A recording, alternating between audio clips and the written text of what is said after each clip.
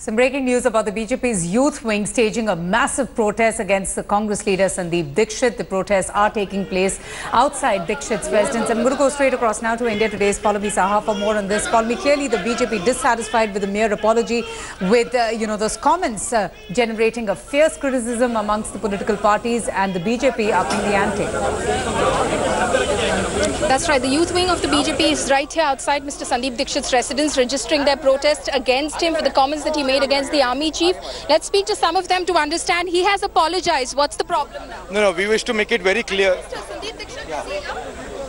Okay, they're trying to, of course, move towards the residence. He's apologized for it's not a matter of apology. He has humiliated the Army Chief of India. The Army Chief of India is the pride of India. He keeps the morale of the soldiers of India, and they are the ones who are protecting us. And we wish to convey to him a very strong and stern message.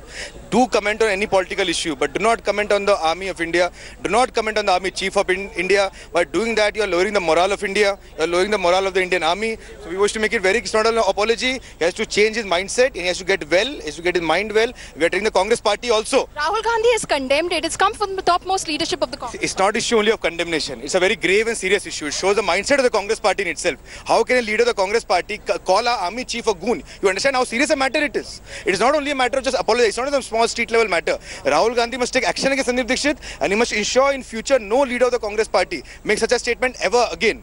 This is what we demand of the Congress party and Mr. Dikshit, that in the future no statement should ever be made, and they should change the way of thinking and the mindset, and BJP wishes to convey to them in a very polite manner that please get well and wish well for India and the Indian Army. Okay, so that is what the BJP is demanding, strict action against Sandeep Dikshit for the very offensive and derogatory remarks that he made against the Indian Army Chief. Back to you, Avantika. Right, Pallavi, thanks so much for getting us those reactions.